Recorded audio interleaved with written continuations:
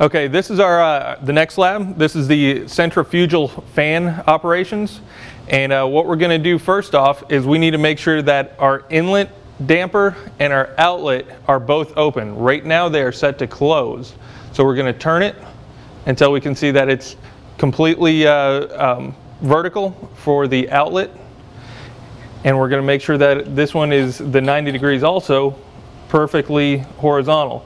You want to make it as close to straight as you can, because the little bit of air resistance that you cause by the damper being out is going to change your results. Okay, so after we've got both of these open, we're going to come over here and turn the power on. And right here, we're going to have our watt meter and we're going to have our fan speed. Right here is going to be our adjustment, where as you can see, you can hear the fan kicking on.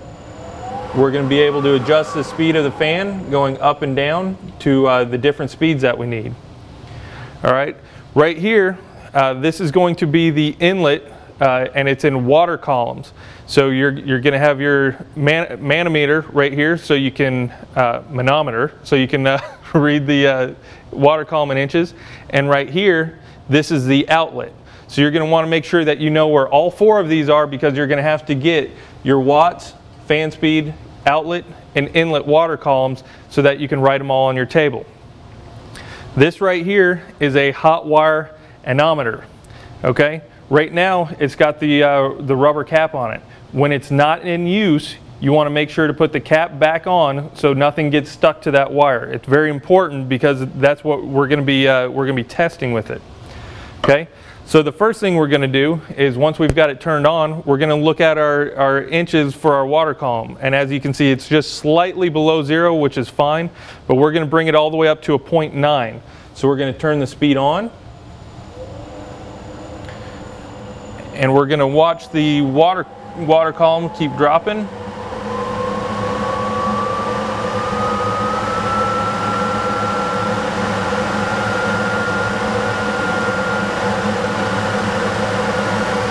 Okay, and once you've got that water column set, you can see what your watts were, and you can see what the RPM speed is for this particular setup.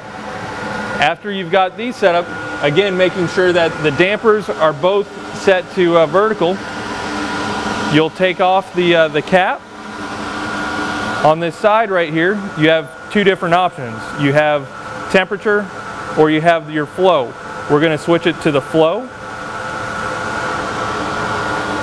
And you just, if there's no movement, or if you have the cap on, it should show 0. But if there's any type of airflow, it's going to adjust. So you're going to try and put that in the middle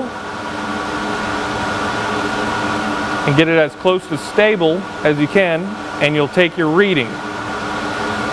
These readings will be put down on your chart.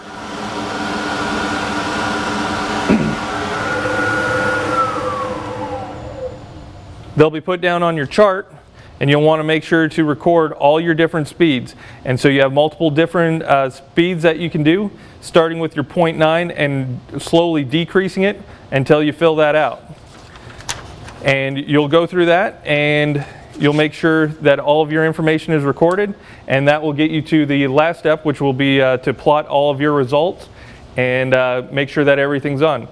When this lab is done, you want to make sure that everything gets shut back off and closed, because we don't need any type of outside debris to get inside of the tubing.